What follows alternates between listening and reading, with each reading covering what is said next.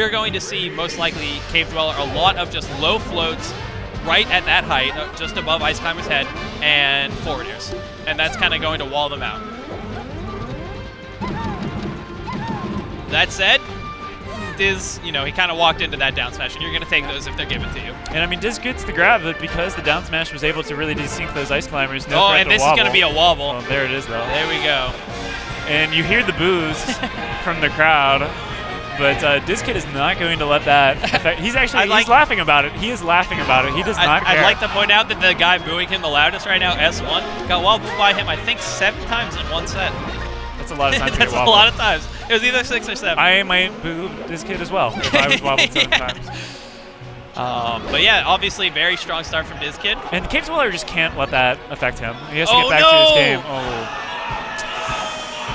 Now, one thing that's worth mentioning is we don't have a lot of Ice Climbers players around here, and so Cave Dweller might be lacking a little bit in experience. I kind of don't agree with going to Final Destination in this matchup. But, you know, that's what happened, and DizzKid, he's up a solid 2 stocks. Well, there you go. That's another thing. A lot of characters have trouble grabbing Ice Climbers because the other Ice Climber will just hit them, right? But Peach and a couple other characters, like Marth, for example, they can just grab it and immediately throw out a forward throw, and there's not really much that Popo can do about it.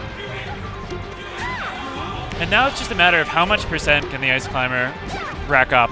Right. And is the Sopo. From what I've seen, Dizz's Sopo is not, it's not, you know, like one of those like miracle Sopos taking out 3 stocks or whatever, but he's not bad. He definitely, you know, he knows Ice Climbers really well. A lot of people are like, oh, Ice Climbers, you know, all he does is wobble, blah, blah, blah. But no, we saw him doing a lot of cool stuff. Like he did like the handoff really well. He had some cool recovery tricks. So he definitely knows his characters very well.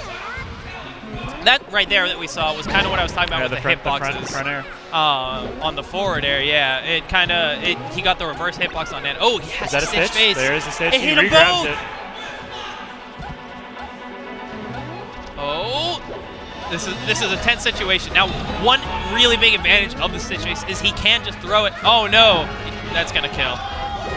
Oh no, DizzKid messes it up. And he still has the stitch face. He still has the stitch. Okay, the stitch face is now out of play. But one of the advantages of the stitch face is he can just throw it at his shield, and there's nothing that DizzKid can really do about it. Because if he spot dodges, it'll just hit Nana most likely. And does the stitch face, does that really chew away at the shield as well? Yeah, it's pretty brutal. However, one nice thing Ice Climbers have going for them is they're so slidey that you can't do, like you'll see Peaches kind of just like throw stitch faces over and over at like a Marth or something, or a Sheik, but that doesn't really happen to Ice Climbers. All right. Now, as long as Cave Dweller can keep these 2 split up, he's in, you know, he's not in a great spot, obviously, he's down, but this is certainly winnable. He gets a dot face, which is 1 below stitch face in strength, and he takes out Nana very quickly, and that is what you expect to see in this matchup. Oh, that was actually a pretty... The reach on that down smash, I did not expect that. Yeah, that was actually a pretty smart recovery, or a pretty smart edge guard, sorry. It was a smart recovery as well. And I believe he only took about 20% damage. Right, yeah, and like now it's a pretty even game. Especially with the way DizzKid plays, you won't see him getting kills with just off sheer percent very often. Usually it's just, you know, once he gets a grab.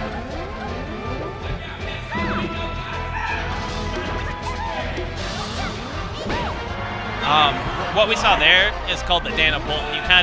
You dash and throw Nana at them without Popo moving, and that's kind of a new age. Oh, that's not gonna kill. All right. Cave Dweller. Oh no! Unfortunate ending from Cave Dweller. However, he was looking pretty strong there towards the end. So I think he needs to just go into the next game confident that, you know, he can take these Ice Climbers. And what I was going to say is the Nanopult, it's a very old school piece of technology, but people lately have been using it as kind of like a stalling tactic. Like they just sit there and throw out this wall of blizzards with Nana, and there's not really much that Peach can do to kind of get through it. You know, I think that game was close enough for Cave Dweller to, you know, really be confident in the way that this next match is going to unfold. Right. I don't think it was, you know, the wobbles weren't as demoralizing as they could have been. Right, yeah. You know, he was like, okay, you know, you got me, you wobbled me, but I am still going to be able to win this. Oh, no! He needed to mash out.